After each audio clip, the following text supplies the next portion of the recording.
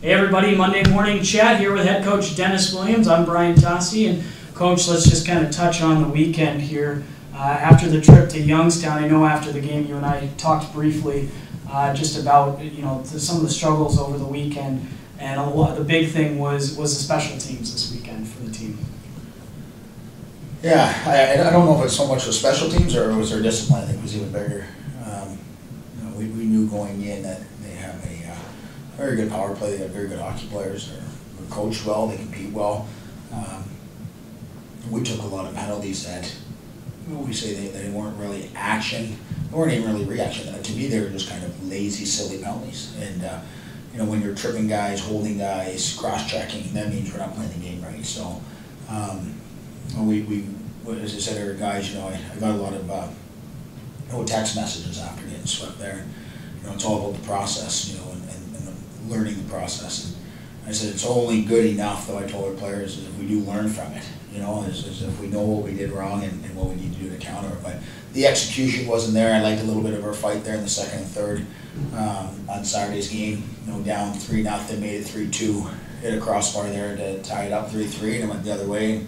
But we're just we're fighting the puck right now on the power play, and with that we're taking risks that aren't very calculated risks, and you're seeing why they have 3 short-handed goals in the weekend. And just talking about some of those opportunities, it did seem like there were some pretty solid opportunities for the team. It was just those turnover numbers, like we mentioned, and the penalty numbers that really took away from it. So is it good to kind of take that away and say, guys, these were the problems, but here's some good things that we did over the weekend and learn from those as well?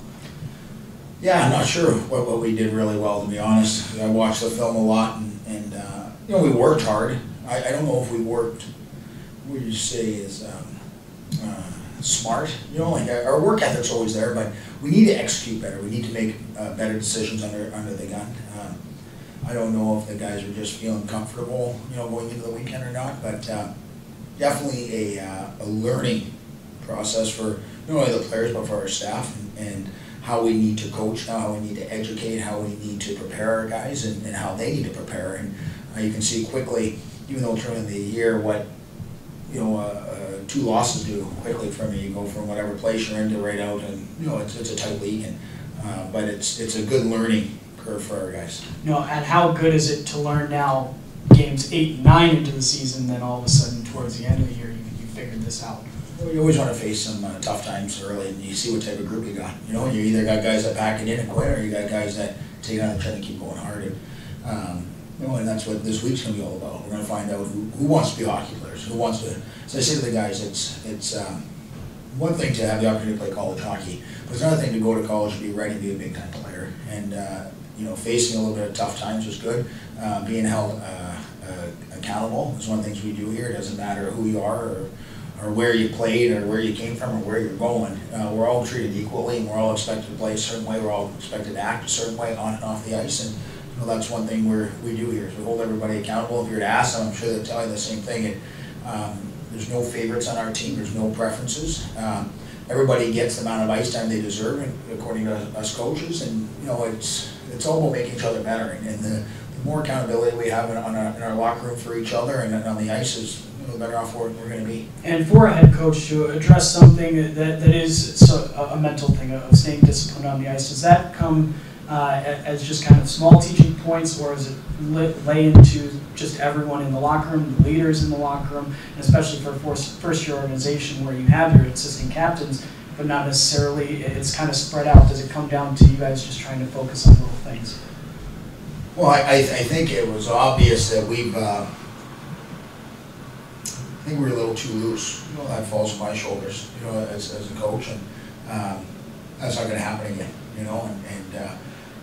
What I found out is at this level in all junior hockey, is that until you've developed a culture in your locker room, you got to stay on it. You got to keep them honest. You got to make sure guys are battling every day. They're doing what they're told.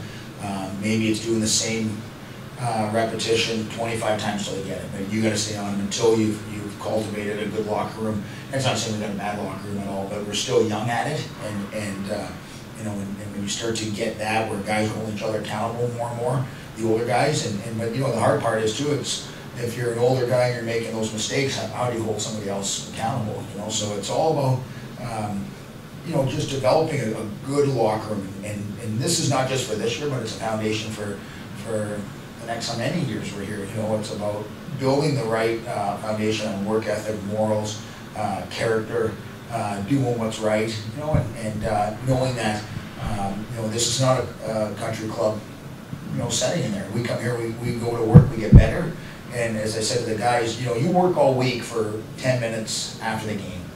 You know, and I'm sitting in my office in Youngstown there, and they got the music going, you know, at 5:30 after their win.